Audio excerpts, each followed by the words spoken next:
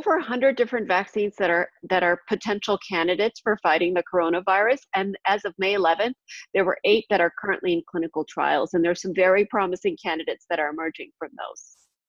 And when you mean 8 clinical trials, what does that mean? So when you're thinking about a vaccine, it has to go through a series of clinical trials called phase 1 through phase 4. So let's talk about the phases.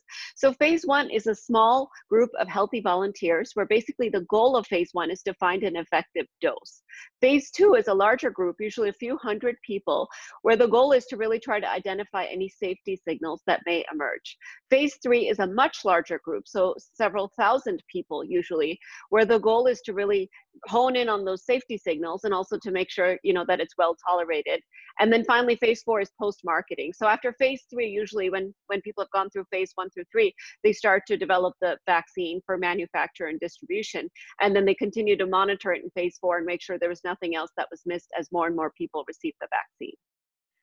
And I remember when I did an interview with you before, when it comes to testing, the FDA was letting people kind of expedite that process. Is that the same thing with these vaccines? Are they still being given that like emergency use? Yeah, so the FDA has certainly given multiple different vaccine candidates the promise that they would expedite their regulatory review. So as you can imagine, normally vaccine development takes somewhere between 5 to 10 to 15 years even for some vaccines.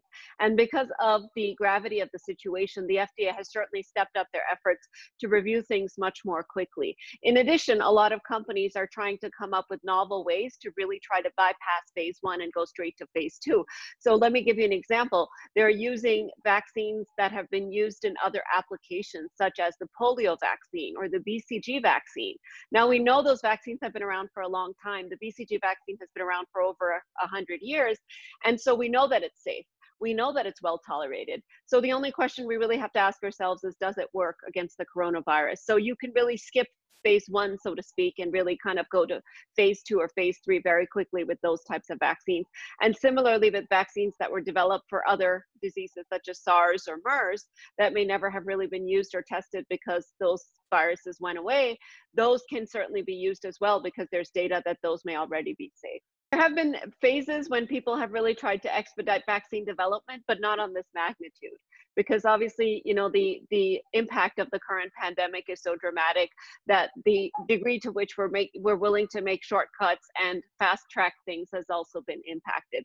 Now, remember though, everything in science is a balance, it's a push-pull.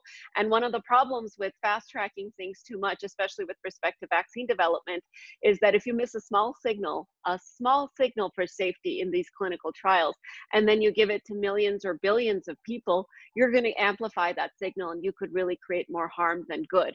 And one of the first principles in medicine is first, do no harm. So we really want to find something that's safe. And then a secondary goal is, of course, to make sure that it works before we start giving it out to people. Another challenge in vaccine development that's really going to come in the COVID-19 pandemic is vaccines for children, because that is one age group where you just necessarily don't want to cut corners, and you would like to have some longer term data, such as in young adults like teenagers, before you start to give it to children and really think about administering it in a widespread fashion to young children. But again, with this pandemic, we're going to have to think about really the balance of getting something out there very quickly, balanced against the risk of rushing too much and missing the safety signal. So you mentioned, how long does a vaccine usually take? Between 5 to 10 years, you said? Usually? Yeah, some vaccines can take 5 to 10 years, yep.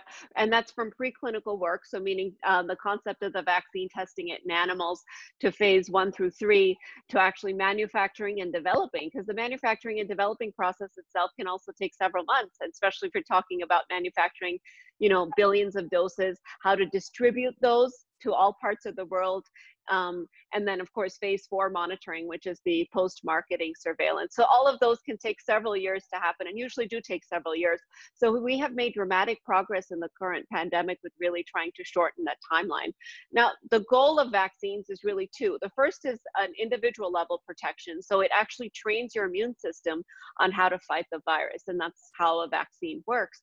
But the second is actually community level protection. So one of the benefits of vaccines is that they actually confer something something called herd immunity, which means that if you belong to a herd or a group of people where at least a certain number, a threshold of them have achieved immunity through vaccination, then you are protected just by being part of that group because they can't bring the vaccine to you. And in this current coronavirus epidemic, that threshold is about 60 to 70%. So we need about 60 to 70% of people to have immunity to this virus, either through infection, which is not ideal, or through vaccine, which is really what we want. And that in and of itself will actually start to protect the rest of us and slow the spread of the virus. Let's talk about the true front runners out of the company. So the first is one that just reported out yesterday called Moderna, which is a mRNA vaccine, a messenger RNA vaccine. It's a fancy type of vaccine, but basically their phase 1 trial was very promising. And what it showed was that the vaccine is safe. So most people had no reactions at all at the low or medium dose. At the high dose, they had muscle aches or pains for about a day, like you sometimes do with the flu vaccine. And they showed that it was effective. So they showed that 8 people in the vaccine trial actually made what are called neutralizing antibodies, which is what we're looking for in terms of an effective immune response. And there were high levels of these neutralizing antibodies at the same level as you would have if you had the infection and recovered. So it's the first glimpse that something is safe and efficacious in terms of a vaccine trial, and it's working in humans. Now, they just entered their phase 2 study, and they're actually planning on starting the phase 3 study in July. So they're optimistic that in a few months from July, they'll have the results of the phase 3 study, and then they'll be able to start distributing. The second candidate is the Oxford vaccine, which is also getting a lot of attention. And they actually started a phase 2 trial as well with greater than 500 participants in April.